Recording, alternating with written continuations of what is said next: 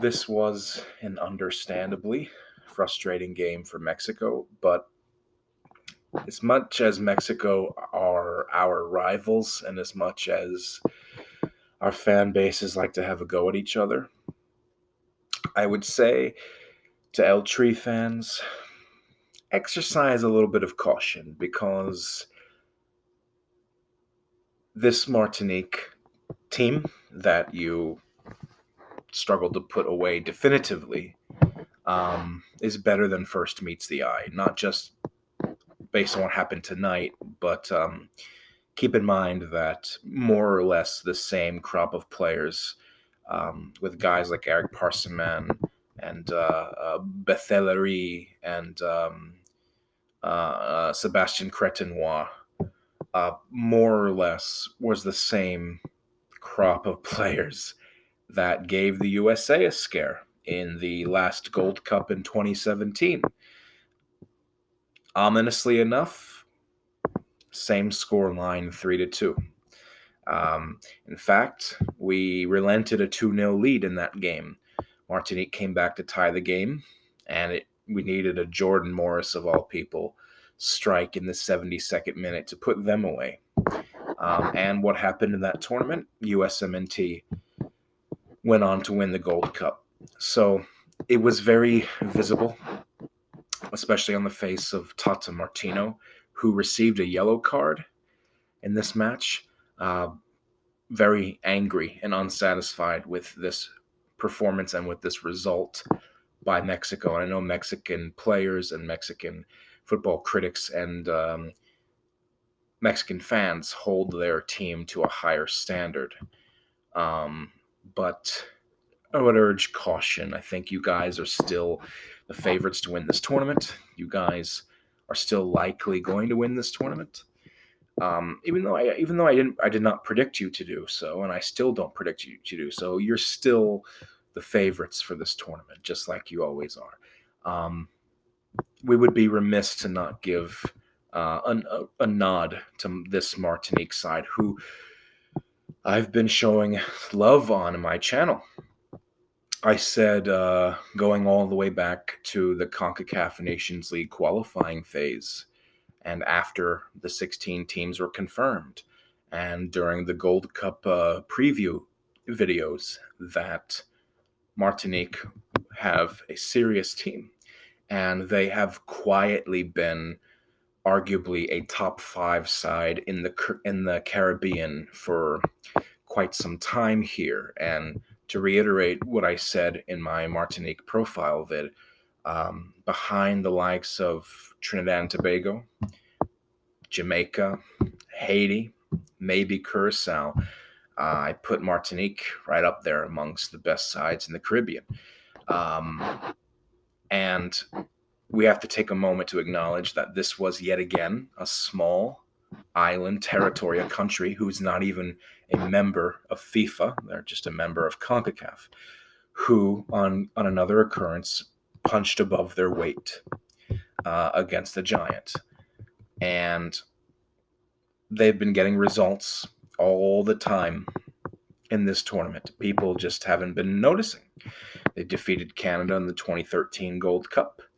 They played Canada quite well in the first half of this year's Gold Cup, and without that defensive error that led to Canada's goal, and without Kevin Parseman not putting away 2 or 3 of his chances, we could be looking at a very different story right now, possibly Martinique in the next round.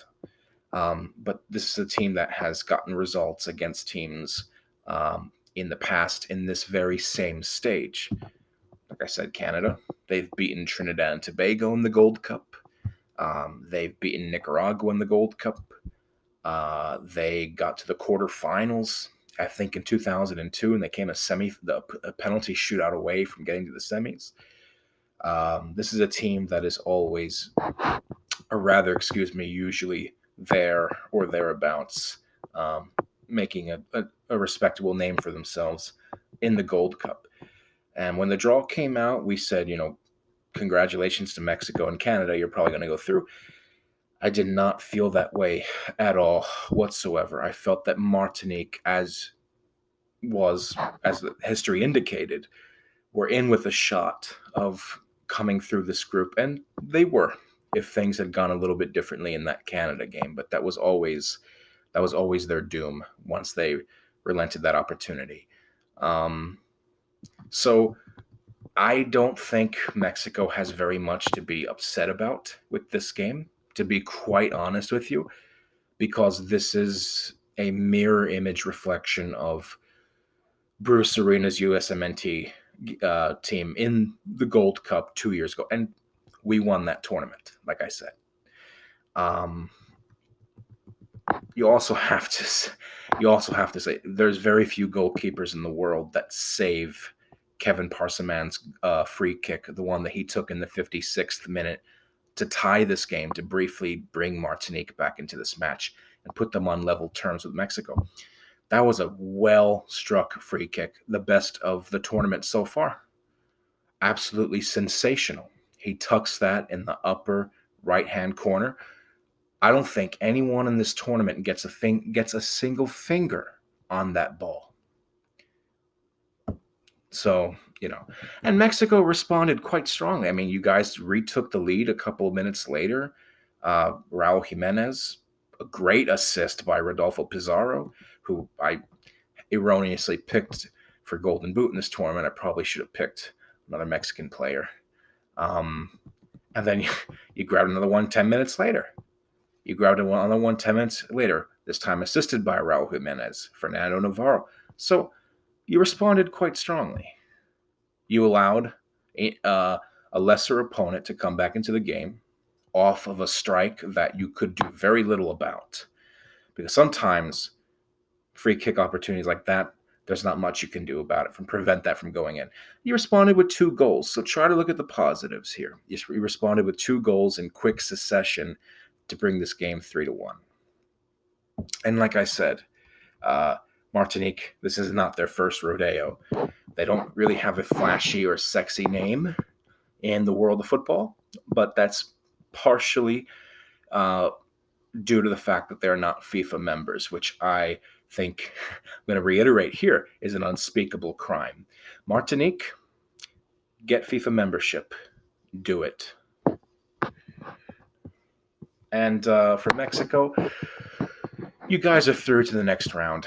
I mean, you won the group. You're probably going to play Haiti, unless they slip up against Costa Rica, which is unlikely. I would love to see a Mexico-Costa Rica quarterfinal, but it's not going to happen. I don't think so. El Tri, I'm still probably going to win this tournament. So, yeah, that's just my quick take, hot take review. But I got to be honest with you. I feel pretty vindicated with what I've been saying about Martinique this entire time.